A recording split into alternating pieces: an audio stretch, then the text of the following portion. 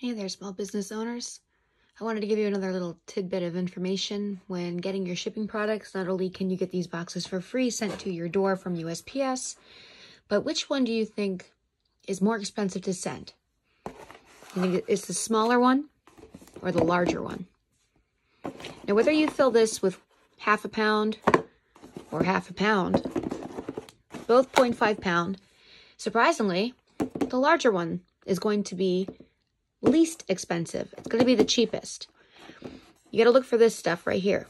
Mailing box for domestic and international use, as opposed to the small flat rate boxes that USPS sells for one rate, any weight.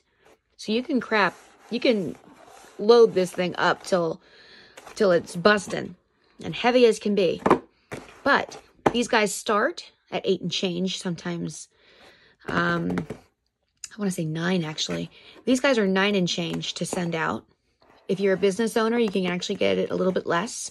I think it's about $1 and change less if you sign up as a business.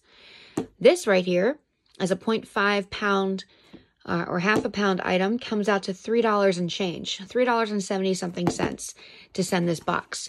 The difference is that this is being sold by the weight, not only from the size and the dimensions of the box, even though being bigger than this one is hoping that you're going to stuff the crap out of it, because if something is heavier than, let's say, this one, you'd be paying a crap ton if this was heavier.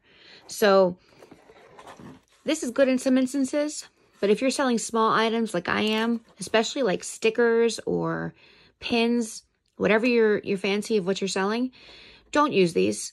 Please make sure it does not say flat rate box when you're sending your stuff out.